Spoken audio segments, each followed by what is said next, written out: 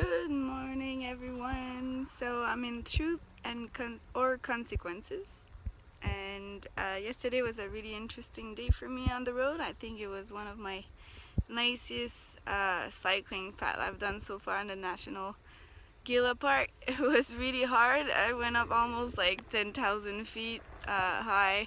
It was so amazing when I reached the top, and yeah, there's the rivers. It's like a fairy tale, that road. You're going up, but you're going through, like, you know, when these books, when they tell you stories and they're like, then you pass the forest with the roses and then rivers appeared. Well, it was kind of like that, like a fairy tale road, but it was really hard though.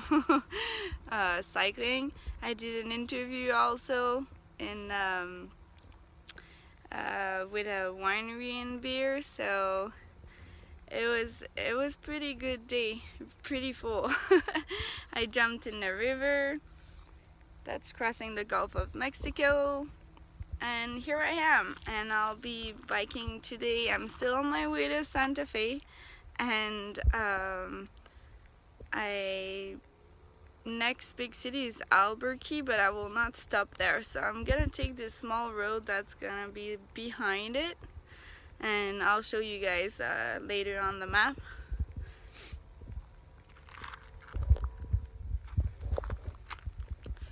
For my trick of the day, well, this little product here, I found this in California. It's Herbal Aloe Force, the herbal answer.